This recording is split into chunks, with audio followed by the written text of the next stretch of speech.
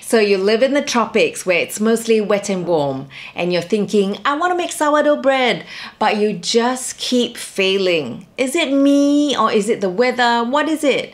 In this video, I show you how to make sourdough bread from start to finish, and you'll never need to fear failing again, I promise. Hey, thanks for stopping by, and if it's your first time here, my name is Lynette and I make health, beauty and lifestyle videos to help you be beautiful and healthy naturally.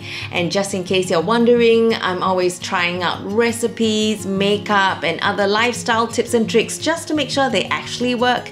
So hopefully that'll save you some time, money and heartache as well. So if there's something you'd like me to test out, let me know in the comments below. I'd love to hear from you. In the meanwhile, I started making sourdough bread a little over a year ago now, and I was always failing. Like, I'll be diligently following a well-known, tried and tested recipe, dutifully doing whatever it says to do, but in the end, I would still fail. And I recall feeling so disappointed, so discouraged, and flat out defeated. I even remember thinking to myself, maybe I'm just not cut out to be a baker. But you know what? That's a lie. And if you've been telling yourself that, stop.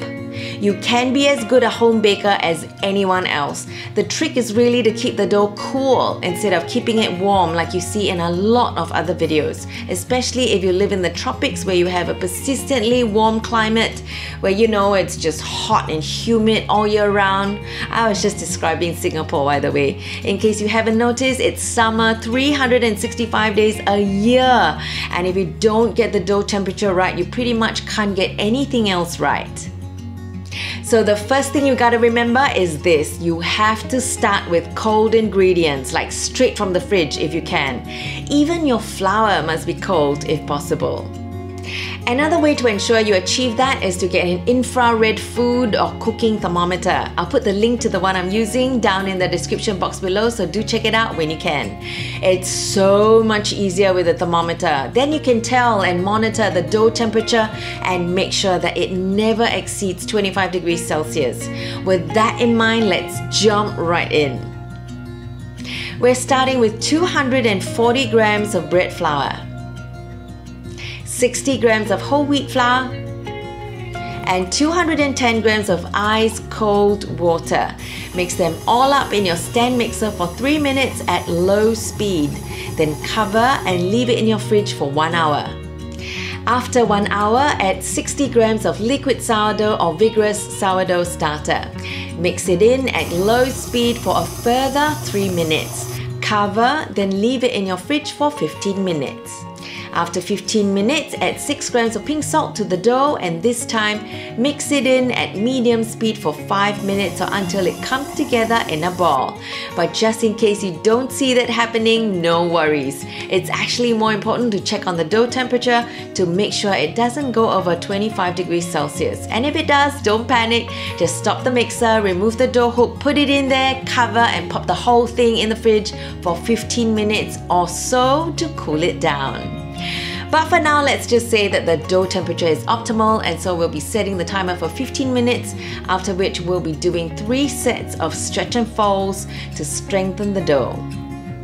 So after 15 minutes, wet your hands, stretch and fold it like so, and set your timer for a further 15 minutes.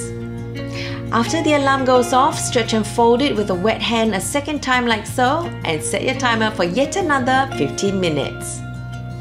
When you hear the alarm, stretch and fold it a third time like so. Notice how with each stretch and fold, the dough gains strength and becomes smoother. Then what you want to do is transfer your dough to an oiled container so that it has room to grow. I've used extra virgin olive oil to oil this glass container, by the way, and let the dough rest for 30 minutes this time. After 30 minutes, wet your hands again and coil fold it like so, and set the timer for a further half hour.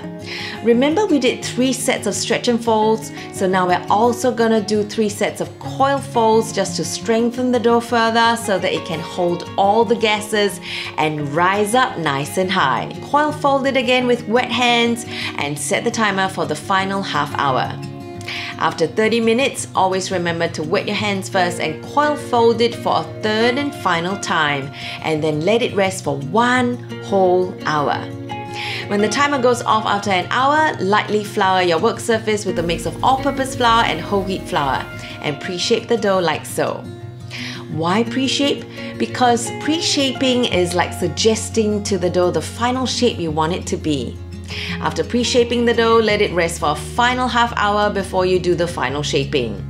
Depending on whether you're making a bâtard or a boule, the final shaping is slightly different. Here I'll be showing you how to shape a bâtard.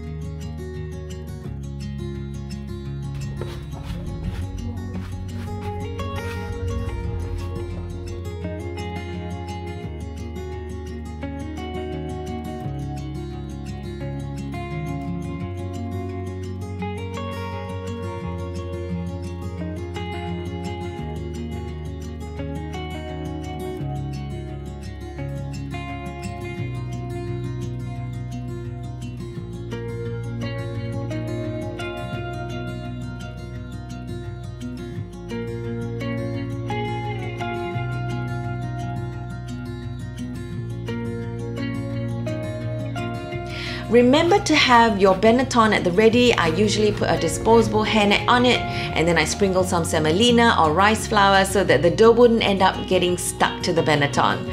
I'll also add some flour to the top of the loaf just to make sure it's not sticky in any way. Remember, the seam side is always up when you cradle it into your banneton. Don't worry, it'll all make sense in just a little bit. Meanwhile, cover it with another disposable hairnet, and then a tea towel goes on top of that to absorb all the condensation, and then put it in a big enough Ziploc bag and pop it in the fridge. Leave it overnight for it to develop flavor. Come next morning, oil your Dutch oven. I usually oil it with flaxseed oil because it's the best for cast iron, and then I place it on the middle rack and preheat the oven at 250 degrees Celsius for about half an hour or so. And as always, it's best to check the internal temperature of your oven because not all ovens are created equal, right? And once the oven is hot enough, take the dough out from the fridge, lightly flour it before transferring onto the oval bread sling. Lightly flour the top as well and score it like so.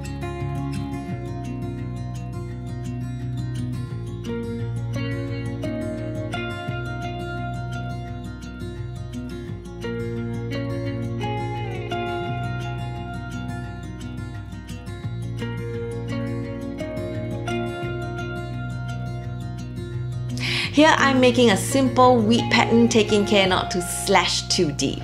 Once you're done, remove the Dutch oven from the preheated oven. Be careful, it's very hot, and place the bâtard into the Dutch oven. Lightly spritz the top with some distilled water to further improve its oven spring, and then cover and bake on the middle rack for 20 minutes. After 20 minutes, remove the lid and continue baking for another 20 minutes, this time at 230 degrees Celsius or until the desired browning is achieved. Like I mentioned in earlier videos, it's best to slice the sourdough at least after 5 hours or the next day. And this is how it looks like on the inside. Eat it with curry, sardines, with diced tomatoes and herbs. It's really up to your imagination. And that's how to make sourdough bread from start to finish. And this method is especially great for persistently warm climates or tropics.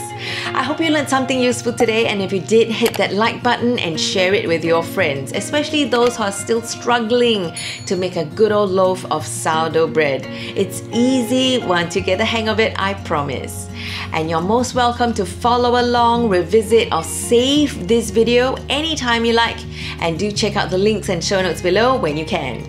As always, thanks so much for watching. I'll see you in the next one.